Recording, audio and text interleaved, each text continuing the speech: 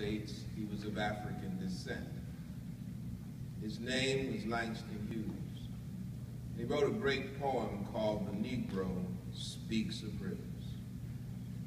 And he wrote, I've known rivers, ancient dusky rivers, as old as the flow of human blood in human veins. He wrote, I bathed in the Euphrates when dawns were young. I built my hut along the Congo, and it lulled me to sleep. And I gazed upon the Nile and raised the mighty pyramids above it. I saw old Abe Lincoln when he went down to New Orleans, and I watched the Mississippi and saw its muddy bosom turn all golden in the sunset. I've known rivers, he wrote, ancient dusky rivers, and my soul has grown deep like the rivers.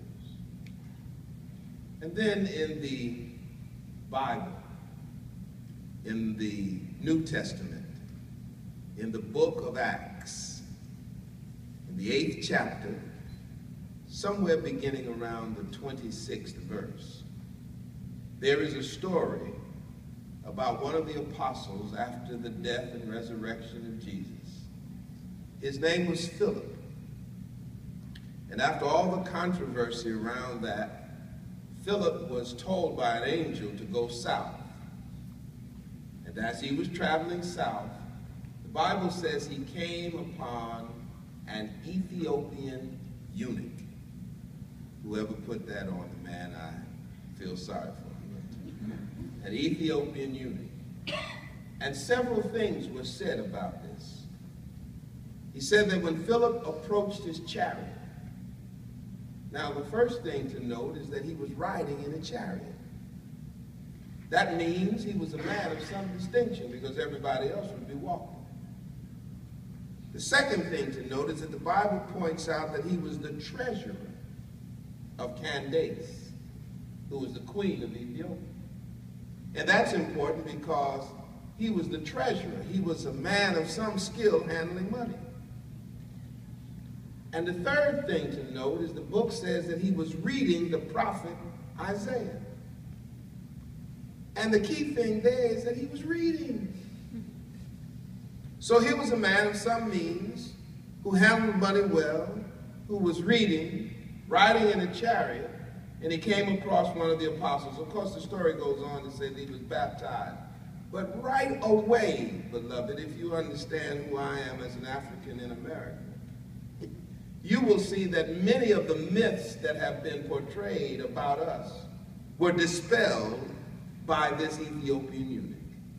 Reading, counting, riding, and a representative of a queen.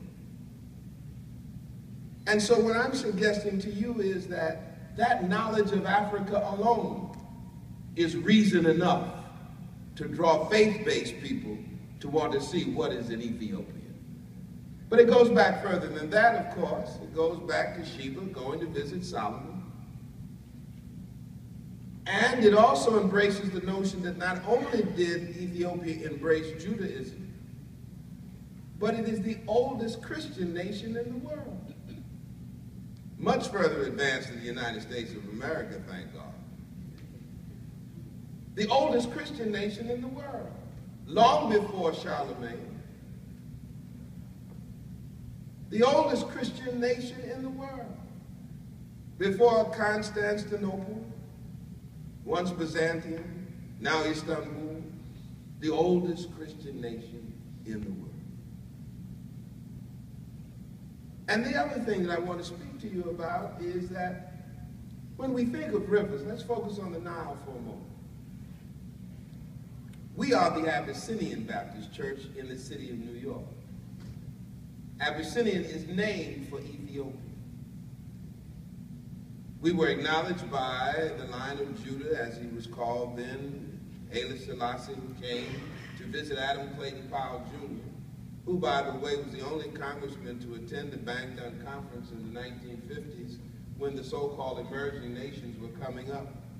An African-American clergyman who happened to become a congressperson, who recognized the importance of Africa, embraced Nkrumah early on. This is reason enough for people in the faith community to want to visit Africa. And so as I talk about the black church in this conversation about why we should want to travel, we as the Abyssinian church named for Ethiopia. But then remember now, the Africans in America, when they built the churches, and that's another conversation altogether about the importance of the church in our community, the early churches were named for Africa. Abyssinian, the African Methodist Episcopal Church, the African Methodist Episcopal Zion Church, the First African Baptist Church. Oh, Africa, my Africa, if I forget thee. These are reasons why we want to go to see what we missed. I've known rivers. The Abyssinian church named for Africa, in the celebration of our 200th anniversary, made a pilgrimage to the Holy Land, Ethiopia. Ethiopia is our Holy Land. And when we got there, we were amazed by what early Christianity had brought that we didn't even know. We saw the churches hewn from stone. We learned that the Ark of the Covenant is there, or so they say. I said, well, can I see it? They said, well, you can see it if you replace the monk that's in there guarding it. I said, well, what does that mean? So that monk has to stay there all the days of his life. So I said, I'll take your word for it. We found out so much as we traveled through Gondor, as we went to Aksum, as we dwelled in Addis Ababa, and realized that the only way that Muslims could be alive today was that Muhammad, peace be upon him, found refuge in Ethiopia when he was persecuted by the rest of the world. We have no reason to fear Muslims. We have every reason to embrace them, because we, among all others, realize that Abraham is the father of us all, in a manner of speaking, taking nothing away from you. And so therefore, while we were there, we discovered so much. But what we discovered in a very grueling hike, I gazed upon the Nile, is one of the origins of the Nile, the Blue Nile. And we saw the magnificent falls. And I can't tell you that after seeing the churches, after seeing the church where the Ark of the Covenant is, after going to the island in Lake Tana, and visiting and seeing the ancient Christian writings, watching the monks, looking at the Amharic, and for many of us it was like reading Chinese, we didn't know it. But many lives were transformed. Many people came into a greater understanding not only of our faith and our religious experience, and that's why I like when the gentleman said that you have to emphasize travel for the, what did he call it, the aspirational and the experiential travel. Because the journey was not always easy, but it was so transformative, so enlightening. We took 165 people to Ethiopia. We left over $2.5 million there, not counting what we spent for travel. We are the largest single delegation ever to visit the nation. We took 110 people to Ghana. That in itself was so moving, and the Ghanaians were so warm and welcoming. I must admit that only 4 of us went to Kenya, but we went on safari. We traveled the country. We danced with the Messiah. All of these things are attractive The Blue Nile was attractive because Dr. Ben Yakinen, who is in New York, told us that the major world religions found their root in Africa. Well, when you see the Blue Nile and you begin to understand that it originates, yes, down south, it flows north, another wonderful thing to know. And that the culture that travels along, I've known rivers, has moved from Uganda, from Tanzania, has moved up and found its flowering possibly in Egypt. But it was not Egyptian purely. It had its roots further south. Who is it that lives in Uganda? What are the roots there? What else will we discover? John S. Mbiti, one of the foremost scholars of the Christian faith, Kenyan by birth. What will we discover? What lies have we been told? What truths will be revealed?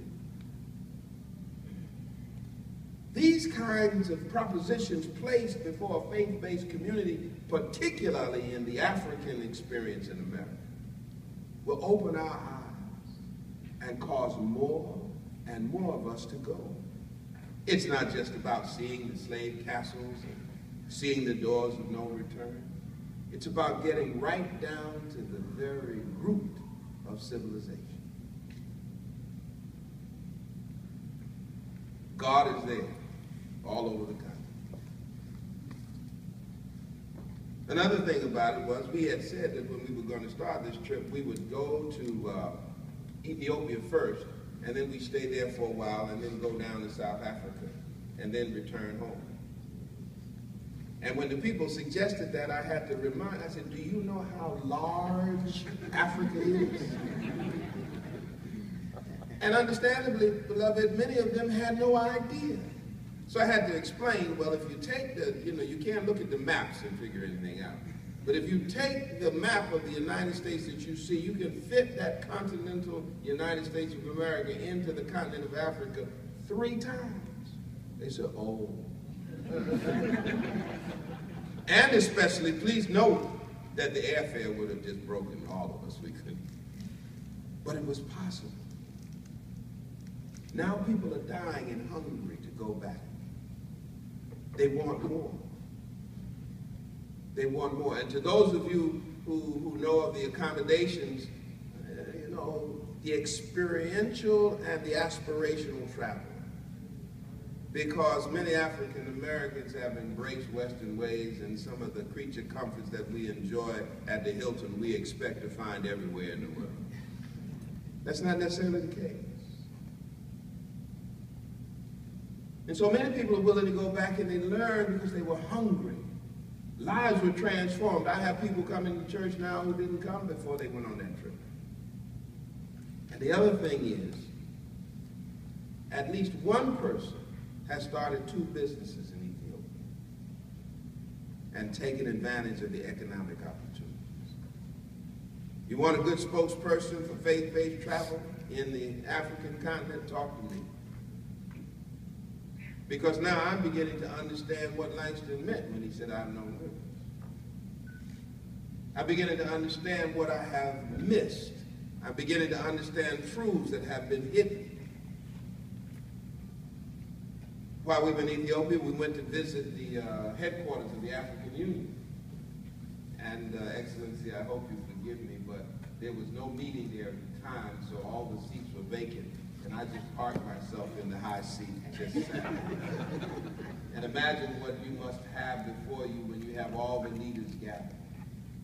What power. We had to learn that Ethiopia, well, we knew, some of us knew this, had never been colonized. And it was the faith of the people that kept them strong. So dearly beloved, there's a community out there that's dying to learn more and more about the continent. Much has been made recently of a new movie, 42, Jackie Robinson. Isn't it amazing that his son, I don't know if he's still in Tanzania, with the coffin. He was there, David. What a marvelous thing. There's so much to learn. So I'm excited to be with you. I don't know if anything that I've said has piqued your imagination or given you anything to work with. But while I was there, by the way, in every part of Africa, by the way, that I've been to a lot of different countries, it was not just the African American who was there. There were religious leaders from Germany, religious leaders from all over Europe. I remember the Germans because they were the largest number at the time. All over Europe, anxious to know about the early roots of Christianity. And make no mistake, during the terrible drought in the Sahel and in Ethiopia, the Jewish community flew in and got the philosophy and flew them out. Why? Because there's an important link to Judaism in Africa. To always remember that in the depths of trouble, whether it was Joseph or whether it was the Joseph with Mary and Jesus, when you're faced with trouble, you go to Africa. And Muhammad knew that. And you stay in Africa for a while till the trouble passes over. Then you go back. Isn't that amazing? Now, I don't think I've said anything that's inconsistent or wrong. I'm just trying to show you what wealth and treasure lies in the continent and why it's important for all of us to know. And so as a leader in the faith-based community, quote unquote, I am very pleased to be with you this morning. And I'm very pleased to hear my panelists speak the way they have about the opportunity that's there. And I pray to God that I would only have enough time to continue to spread the news and to work with Mr. Bergman to get more and more people to go to Africa and prayerfully be transformed in ways that will transform the world. Thank you, and God bless.